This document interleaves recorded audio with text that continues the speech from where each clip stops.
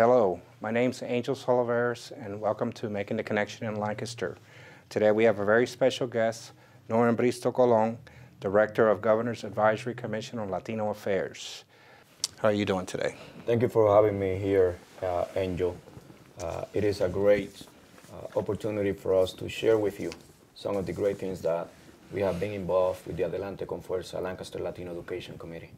Tell me a little bit about the committee, when was it formed, the purpose and the goals of the committee? Well, the committee was established in 2008 because we saw the need in the Lancaster community to have an education committee that will address some of the critical issues that we are facing as a community, especially when it comes to dropout.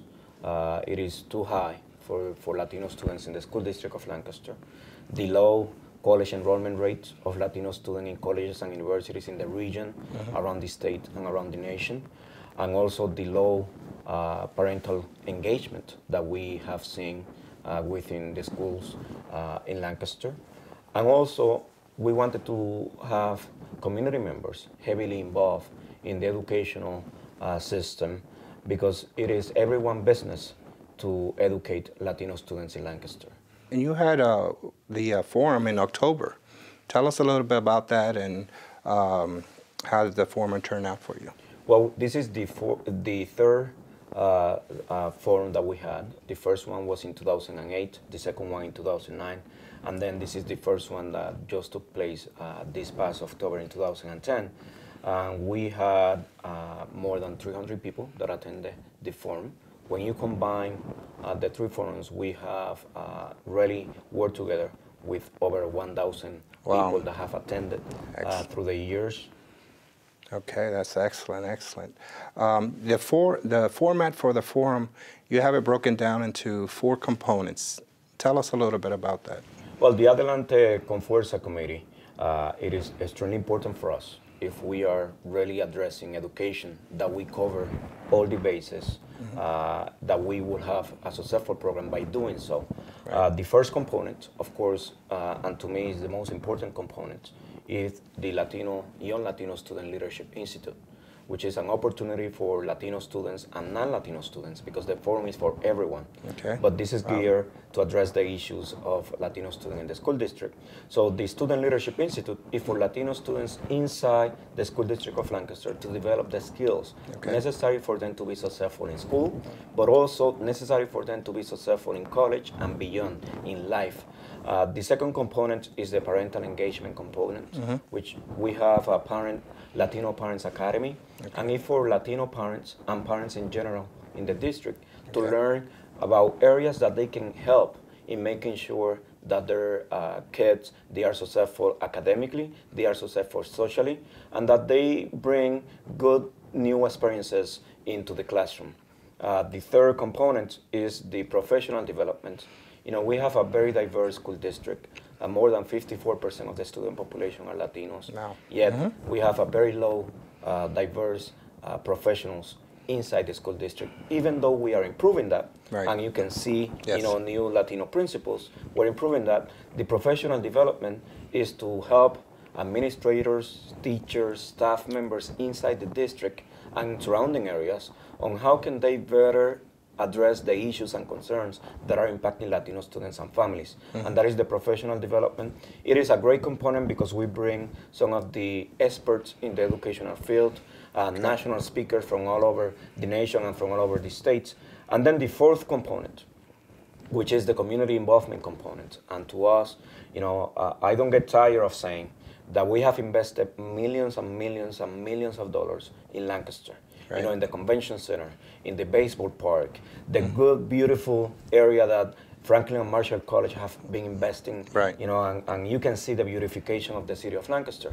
However, all those projects will only be successful if the community is involved in making sure that we are addressing the right issues and the right concerns inside Lancaster schools. Yeah. And that's why the community engagement component is so important. Yeah, I can't agree with you more. So the format is working, or do you expect to make any changes for next year's forum? Well, I think as everything, when you grow, you really have to justify to the new times and to the new challenges and to the new proposals that are in the table, I think that we will move into not only serving exclusively the school district of Lancaster, but also serving a school district in the region. And we have about 13 school districts in Lancaster County. All of them, they are experiencing a large Latino student population growth. Right. You know, Conestoga Valley, Yes. Hemphill, Manhattan Township, and I can keep going and going and going, that they are experiencing the same challenges Right. that probably the school district of Lancaster faced 20, 30 years ago. And as a community that is here to address the issues and concerns of Latino students, I think that is at the right time for us to expand our service to include other school districts in the area. Right, right. Yeah, I see that. The other thing I want to ask you are the goals of the committee after 3 years, do you feel that the goals are being met? Well, I think that we have been extremely successful Okay. in the objectives and the goals, which is, you know, the number one priority is to be a partner in all the efforts that the school board, that the school superintendent, Pedro Rivera, have put in place. And I think that we have achieved that. There is a great working collaborative effort. Okay. We have cooperation. And you see in the district, to the credit of all the district professionals, the superintendent, and the leadership, that we have been improving yearly. You see student meeting AYPs. Right. You see a lot more parental involvement inside the school district of Lancaster.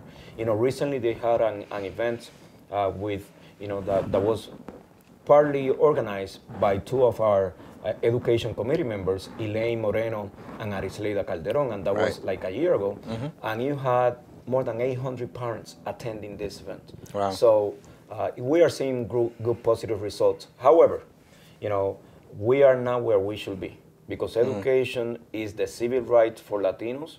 Education is the number one priority for Latinos. If we are about changing the dynamics that are keeping our community from moving forward, education must be the number one priority. I can't agree with you more, because I know there's a lot of strong support amongst the school district at the top. Now, do you feel you're getting strong support in the middle from the teachers in the schools? Well, we are getting there. We are Okay. getting there. We are making tremendous progress. Okay. And especially, you know, when we started the committee, we only had one Latino principal. Today, in the district, we have 3 Latino principals. So when you see the leadership that is heavily involved in everything that we are doing and is supporting, then the teachers, you know, they will really support all of our efforts. Yeah, because, you know, and this is right on cue, because, you know, the last report that we're getting now is the Latino student dropout of high school is twice the rate of African Americans and 4 times the rate of non-Hispanic whites. And this is a very big concern for us, and I'm sure for you and the committee as well. Well, when you look at the demographics that are changing in the United States today, and you see that all kids under the age of 4 or 5, early childhood education, Right. and 25% of those kids are Latinos today in the United States of America. That tells me that 25% of the nation's future, as of today, 2010, is Latino. Okay. So if we are in the business of making sure that we are still the vital nation, the economic powerhouse of the world, we have to make sure that we keep educating this young Latino student population so they can become the leaders of the free world. They can become the engineers, the innovative minds that created this great nation of ours. Right. You know, that's why if we don't educate Latino children, that is a national crisis. It is. That will not only impact us as a community, but will impact the entire United States of America. Yeah, so how do you think we can go about changing these terrible numbers of the dropout rate in the high schools, amongst the Latinos especially? Well, I think that, you know, when you look at the school districts, you know, we have great teachers. Right. We have committed teachers and individuals, but many times our Latino students, they are attending urban schools. They are the poorest schools in the poorest neighborhoods with the lack of resources that they need to be successful. Right. Well, there have to be an effort put in place by elected officials, by the community, by the business community, Yeah. that will address the issues that are impacting urban school districts in America. And in this case, the only school district that is an urban school district in Lancaster County is the school district of Lancaster. Yeah. Our kids, they are doing a lot with little, and I think that we have to make sure that when we are working together in ensuring that we are changing those numbers, Right. poverty is the number one issue. Even though I strongly believe that it doesn't matter what is your zip code, it doesn't matter what are your social circumstances, you can be rich or poor. This is sometimes it's a matter of attitude for you to be successful. Yeah, absolutely.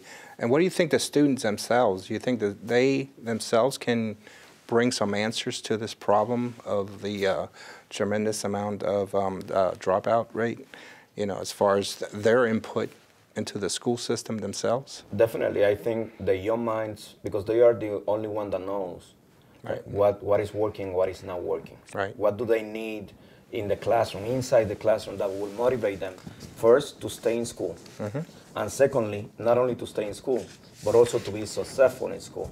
So I think that we need to have a collective effort in including our young Latinos and non-Latinos. Right. You know, we need to include the youth in all aspects that at the end of the day will directly impact their lives and their future. Yeah, absolutely. I would be remiss if I didn't ask you a couple other questions off topic. You know, we know you've served with the governor for, how long have you been in the office with the governor, serving under him? Over 7 years. 7 years. 7 years. Wow. Okay, and we know that that's coming to an end soon, and there's a lot of people that want to know what's Norman going to do next and whatnot. Is there anything you can share with us today about your future plans? Well, I think that the future is going to be amazing. I am so confident that the work that we have been able to do in Pennsylvania for the past 7 years will speak loud of our strong commitment in improving the social, educational, economic, and political conditions of Latinos, not only in Lancaster, not only in PA, but all over the nation. And I am very excited about the future. You know, we are going to be working on many national and international efforts that I am not able to really explain at this moment. Understand. But I am really, you know, I'm really excited. Yeah. I think that thanks to the work of individuals like you and many individuals in Lancaster that have provided me the support through the years, because remember that I got into this office very young. Yes. And now I leave this office, if I leave, because it's still in the work, as a completely different person, a new man, and I attribute everything that I have been successful inside the Governor's Latino Commission, first and foremost to the leadership of the Latino community that have always supported everything that I have proposed them to do in changing the dynamics that have impacted the Latino community in Pennsylvania. Yeah, and you've done such an excellent job in doing that, and there's so many people proud of your accomplishments. And I know there's a lot of people that have selfish feelings. You know, they want you to do well, they want you to move and grow, but they don't want you to leave the area. When you start talking national, you know, they start, we're going to lose Norman. One of the other questions that comes up is the Adelante con Fuerza. You're the co-chair, and you've done an excellent job there in driving this committee to where it's at and growing it. Would you continue to serve on that committee in the future? I think that this is Adelante con Fuerza, and I will take the liberty of mentioning that we are so glad and so proud that you are also a member of Adelante con Fuerza. I think that the committee is very strong. Yes. And it has been always my business that if I am going to be working in any initiative, in any program, that in the process I will be able to assist others in developing their leadership potential. Because nobody can think that they are not replaceable. We are all replaceable. Absolutely. And I think that the true leadership is when you engage others and you empower others so they take the organization to the next level. Yes. And I think that Adelante is ready. You know, if I stay serving as co-chair, you know, it is an awesome opportunity. It is my biggest mission in life to work on education because that is my passion. But you know, in addition to that, I think that we have capable minds that can really take the committee to the next level. It is a strong committee, and I'm proud to be a part of that committee. And I can only see good things coming in the future. But you're such a visionary, and you know, you see things long before we do, and it was always nice to have you there and to make sure that you know, that we were crossing the T's and dotting the I's, and you were always excellent as far as that's concerned. I want to thank you today, Norman. You know, it was an honor for me to have you here today. I also would like to thank the viewers because, you know, without them, you know, these programs are not possible. And I look for big things from you in the future. Thank you, and I think that is important for the viewers also to know that you and I, we share a very a strong connection to the island of Puerto Rico, because both of us or our families are from Guayama. Guayama, yes. Yeah, we have a lot of common interests, and you know, both Steeler fans, right? Penn State. So you know, I've enjoyed my tenure as far as, you know, some of the projects that I've worked on and that you've been a part of, and I appreciate your help and your leadership. You know, I always consider you as a mentor, and I look forward to continuing that relationship with you. Yes, and I think that we can also, you know, talk about the First Thursday Latino. Absolutely. Which is another great, you know, opportunity for us. Yes. To engage. First Thursday Latino is a networking for professionals here in the region in Lancaster. It is a sense of great pride for me when I send out the information about First Thursday Latino. Yes. And I have a list of more than 300 Latino professionals. Yeah. You know, because in the past, every time I would recommend, you know, why don't you hire Latino for this position, for that position? The excuse was, you don't have Latino professionals in that area. Right. Well, that is no longer the case. I think that we are very well represented in all aspects of American life. I remember. I think it's a great sense of pride. It is truly a success story. I remember when you first started, I think it was like 25 people there. Yes. You know, and I've been to events where we've had 200 to 300 people attending, and the diversity is unbelievable. And, you know, a lot of those things wouldn't happen without your leadership. So I hope that, you know, that continues and that more leaders come up through the ranks and continue your work. Because like you say, you know, you can start the path, but others sometimes have to continue the journey. Okay. So with that, I would like to, in closing, like I said, thank Norman for coming in today and speaking to us. And for the viewers, thank you for watching. And please stay tuned because we have more interesting topics coming up in the weeks ahead.